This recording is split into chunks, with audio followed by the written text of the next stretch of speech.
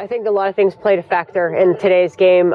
We have been out here since 11. We've been playing in the downpour. I think that the first inning kind of put a little wrench in our step a little bit at first, but we came back out. We finished the inning 2 hours later, and Brooke threw a really nice game. There was times where it was a little tough for us to get ahead with batters, and she only gave up 5-6 hits. However, we left some runners on base. That was crucial, and we started executing offensively later in the game, and we waited a little bit too long.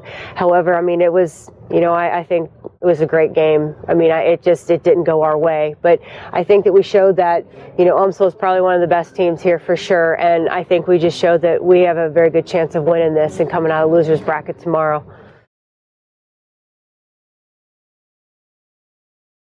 It didn't really affect her mentally, but because she's a gamer, and but what was hard was, it was so cold and it was so wet that she was having trouble getting, any kind of grip on the ball, and it was ball four, ball four, ball four. You put yourself in a situation. Brooks, I don't know that she's ever walked around in, and we knew that we'd score, and we did. And, obviously then down the road in the game, the fourth, fifth inning, they put a couple, a hit together and a walk or whatever, a base hit, and they put another run across the board, and, that's been the game, 2-1.